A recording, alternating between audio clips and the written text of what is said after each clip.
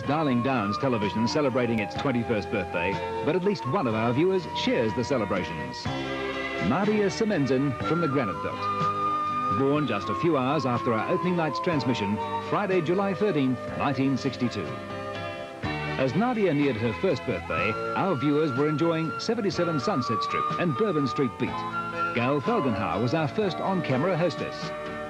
1964, and we're two. Andrea Meehan compares the children's program with McTee's on Sport. Nadia enjoys Philimba State School, while at night her family sees Barry Jones retire from Pickerbox. 1971, and we were 9. Even in those days, Ian Leslie topped the ratings with his local production, Make the Grave.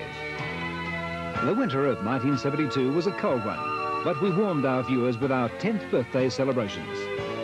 Gordon Boyd compared a gala birthday ball telecast live.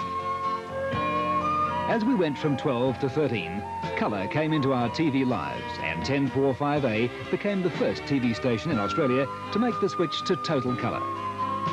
As we and Nadia bloomed and prospered and went through the teens into our 20s, we kept our viewers up to date with latest programs and technology.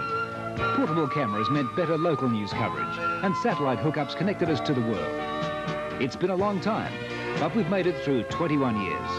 Happy birthday, Nadia. Happy birthday, 1045A.